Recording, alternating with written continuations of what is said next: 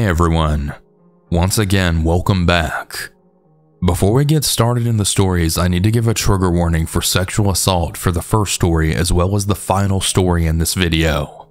As per usual, I'll have timestamps and a pinned comment, and I'll have these stories labeled in case you want to skip over them. And remember, it's the spooky season right now, so be sure to send in your story at southerncannibal.com. I would love to narrate it. All that being said, grab a snack, grab your favorite drink, and let's get into these scary stories. And remember to always stay hungry. Trigger warning for sexual assault. I was in high school at the time of this story. For privacy, I'm changing everyone's names in this. For some context, I was a 16-year-old petite girl who's kind of curvy. My friend had texted me on Snapchat that there was a new girl in school and that she had talked to her. She had said the new girl, Emily, wanted to be friends, so she had told her about me. Apparently, we also had some periods together. When the bell rang, I went over to my first period, and I saw what my friend Kay described Emily as, and I went over to say hi. And I told her I'm the girl that Kay had mentioned. She said hi back, and the teacher made her do the awkward introduce yourself in front of the entire class thing. I know a lot of teachers don't let you pick your seats, but this teacher did. So she had told Emily to go sit wherever. And of course, she sat next to me. I didn't mind, and I thought it was normal. She was kinda quiet at first, but then opened up. And we immediately bonded, and I felt very comfortable with her. A few days had passed, and she literally only wanted to talk to me, only wanted to walk with me, and only wanted to be friends with me. That was the first red flag, but I didn't notice it at first. I just thought that she was shy, very shy, as well as awkward, and just wanted to stick by me. The second one was that every time I talked to her or even asked some kind of a question, she would give me a hurt look and then stare daggers at the person I was talking to. She would act as if I had betrayed her by talking to someone else. Again, I dismissed it. Our friendship was fine, and I only thought of her as a friend, but she had other ideas. She started telling people that I was hers and that we were together, and how I would send her really lewd and sexual photos, as well as talk about sexual stuff with her like BDSM. I had no clue about any of this, and she was just telling random students even in different grades. Kay and a few other distant friends claimed that they didn't know this either when I found this out. We had gone through a whole school year like this, and every time I set boundaries, like for her to not touch me or grope me, as a joke, she would stop for like a week and then continue. Joke being her words. I was getting so tired of doing this shit, but it was almost summer, and I really didn't want any drama, especially with her. She was a very violent person, and she got into a lot of fights, and that's what got her kicked out of her last school. Well, summer had rolled around, and I was having a great time. Emily texted me a lot and asked if we could hang out, but I would just say I'm busy and shit like that to not hang out with her. I wanted to really make it clear that I wasn't interested in being friends with her without the confrontation. Well, around this time, I'd gotten a boyfriend. His name is Matt for the sake of privacy, and we had talked a lot during the end of the school year, and we had started dating in summer. Eventually, I had sent him nudes of myself. Now, I know this was very stupid and I shouldn't have done that, but I felt like I could trust him, and we loved each other. Things are going really great with him, until my friend Kay went to a party and saw him cheating on me with some cheerleader from our school. As you can imagine, I was very heartbroken, and I broke up with him, and I told him I hated him for that. Now, I was very vulnerable at this point, and I needed someone to talk to. So I went to Emily because, well, Kay isn't the best with comforting people. I think it's because of the household she grew up in, but I don't blame her.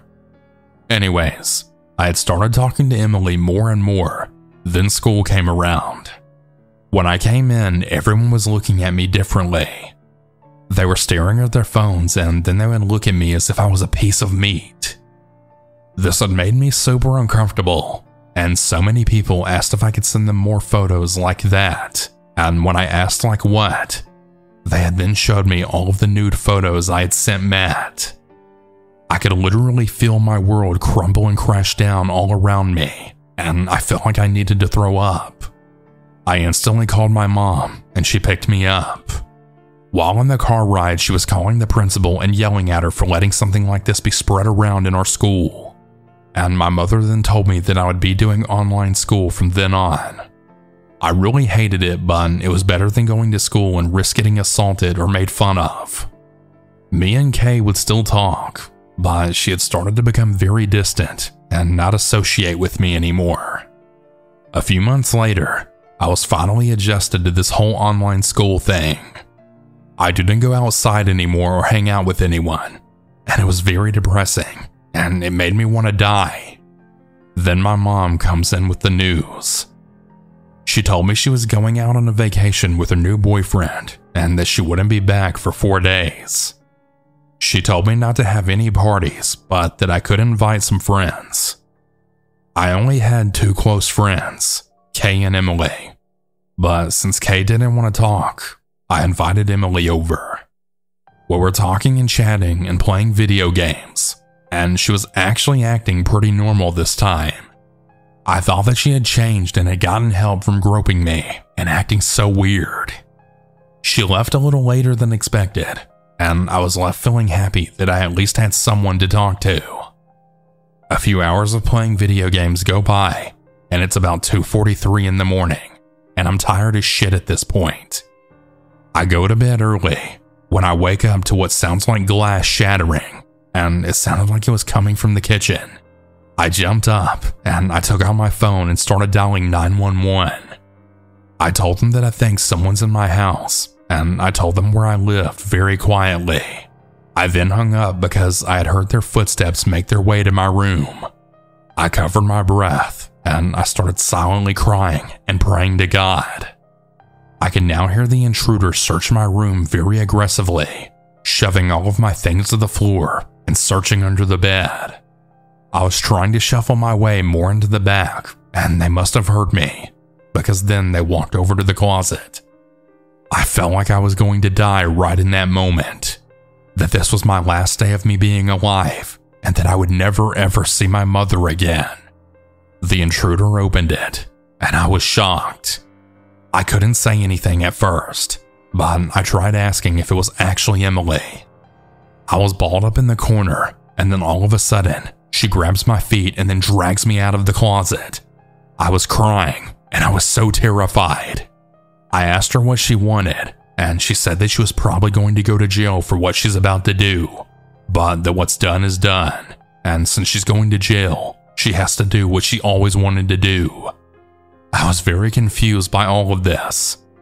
That is, until she then slid down my pants and shoved her fingers down there. I was trying to get her off of me, but she was a bit on the heavier side, and I'm very petite. I was grabbing random objects off the floor and chucking it at her, and I was screaming for help. When the police barged into my room and tackled Emily to the ground, I was so fucking traumatized and horrified. I quickly slid up my pants as an officer approached me and asked what had happened, and I had to give my statement. I was crying profusely, but I had to go through with it and write down my statement. Before the officers left, they told me they'd call me back and they let me know what to do from there. I called my mom and I told her everything that happened, and I started sobbing again, fully taking everything in. I was so fucking traumatized, and still am. I was so glad that the police showed up when they did, because she really could have done something to me much worse, and thank God that didn't happen. She was arrested, and I pressed charges. I later found out more shit she had done when I had told Kay, and then she told the people at school the brief version of it, and they had told her even more shit that she had done. What she did to me has probably scarred me for life. but I'm really grateful that it didn't get much worse than what she did, because it really could have. This is a long one, but this happened to me at the end of COVID restriction time. Some details have to remain anonymous or vague, but this is still an ongoing case. I was out with my brother in the early hours of the morning, just as the shops and stores began to open, so the parking lot was nearly empty. It should also be noted that the place we went to had a lot of little shops you could go into and was very convenient if you didn't want to drive all the way out to the mall. I'd went to a nearby Starbucks to get some coffee while he had popped into a hobby store just opposite to me, and I could still see him from the window. It should also be noted that we both Ubered there, so we didn't have a car. It was at this time that I noticed a man in the parking lot, just staring at me. At the time, I didn't think much of it, as I was used to people staring at me and possibly recognizing me from some small-time modeling that I did at that point. I didn't have any alarm bells going off quite yet, and I put it out of my mind as I drank my coffee and waited outside the Starbucks for my brother. Shortly after, my brother came outside to join me. We ordered our Uber and decided to wait in the parking lot so we could see better when it arrived. It was at this point that the man who had been staring at me earlier suddenly walked up to us and began making conversation.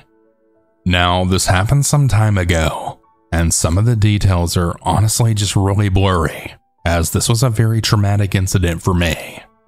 But the strange man basically said, "Hey, how are you? It's been a while." And he made contact with my brother, as if it was him that he was talking to. My brother works in a retail store as a store rep, so he instantly assumed it was a customer that he just didn't recognize, because of how friendly this man seemed with him.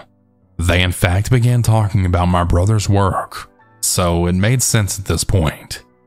Now, this was when I made the biggest mistake that I ever could have made. I took out my phone and began posting my Starbucks selfies that I'd taken in the shop, and the man noticed. Now from here, things are kind of a blur, but the man got way too close to me, and it started directing his attention towards me. He then said, "Oh, you look very nice in that. You're a very pretty girl." I suddenly got goosebumps, as I then realized that he was watching me on my phone. Alarm bells went off in my head. It was then when my brother realized something was off with this man, and we had both lied and said our ride was here, which was obviously not true. Our Uber had canceled on us, but my brother didn't want this man to see us ordering another one in front of him, but the man didn't let us go. He actually stopped right in front of us and had asked me for my contact information. He invited me for breakfast and had asked what my name was, how old I was, all the while ignoring my brother like he didn't even exist anymore. For all he knew, this was my boyfriend, but none of that seemed to bother him. I always thought that something like this would never have happened to me, that I'd be a lot smarter about it. But until it actually happens to you, it's terrifying, and you suddenly just can't think straight. I lied to the man, and I said my name was something like Rose, as it was all I could think of at the time. This man then looked me straight in the eyes and then smiled as he told me, "Really? Because that's not the name that it said on your profile." He had seen my real name from my Facebook as I was stupidly posting. That's basically when my brother grabbed me by the arm and we ran inside the convenience store right next to us, and my brother then screamed for security that this guy was harassing us. The man ran the second we started to make a commotion.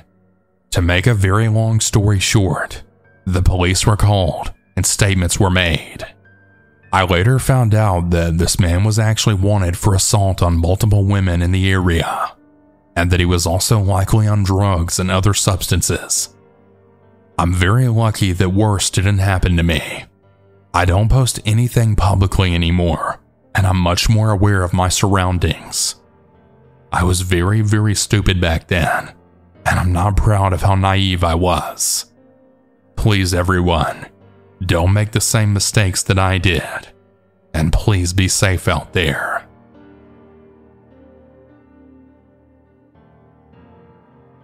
This happened to me last week. I was at my friend's house and it had gotten pretty late, so I decided to go home at this point. It's usually pretty safe to take the bus home, and it wasn't that late. Anyways, I go to say bye to my friend, and she sees me to the door. I start to walk to the bus stop, and it's like a 5-minute walk. I noticed a guy walking on the opposite side of where I was walking, so I didn't think anything of it. I then put on my earpods and I wait for the bus. About 5 minutes later, the guy who I had seen on the opposite side is now right behind me. I look up and he just smiles at me and he starts trying to talk to me, and me not wanting to be rude, started to make small talk. I take out one of my earpods and I put it in the case. The guy proceeds to tell me his real name, age, and that he's attending school, and that he's new around here. But I had gotten a bad vibe around him. He begins to ask me questions like what my name is, my age, and if I was a student myself. To get him off my back, I had told him my name and the school I attend. Big mistake, because as soon as he knew my school, there was a huge grin on his face, and he then tells me that he's attending there in the spring and that we should meet up there. I was getting uncomfortable and kept looking out for the bus, and thankfully, it was right down the street. That's when I then told him that my bus was arriving and I had to go. He told me that he would give me a ride home, but I politely refused, and he had seemed irritated with that. He told me that it was no trouble and that his house is only like 10 minutes away. I was beginning to get irritated and mad that he wouldn't leave me alone. I told him no, and before I got on the bus, he had actually grabbed my phone and called his number to get mine. I was really pissed off by this, and I grabbed my phone back and got on the bus. On my way home, this guy had actually sent me a text saying that he'll call me just to make sure that I get home safely. I just ignored the text and pretty much forget all about it until almost reaching my stop. That's when I got another text from him that then said, "Ah, I see you made it to your stop safely." I had a face of pure terror when he had sent me a photo of me getting off the bus.